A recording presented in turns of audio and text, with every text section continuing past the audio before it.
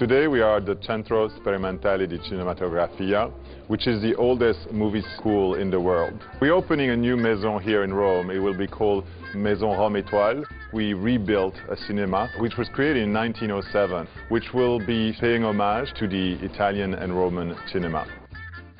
We have a 3-year partnership with the Centro Sperimentale di Cinematografia, supporting brilliant students by giving them a scholarship. It is also creating laboratories which will teach elements of cinema.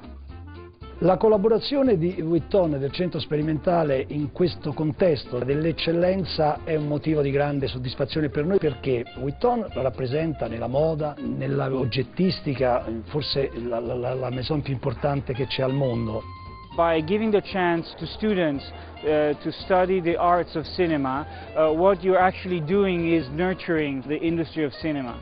We were looking to have a film documentary project, so it was an easy step for us to be the support to handmade cinema documentary.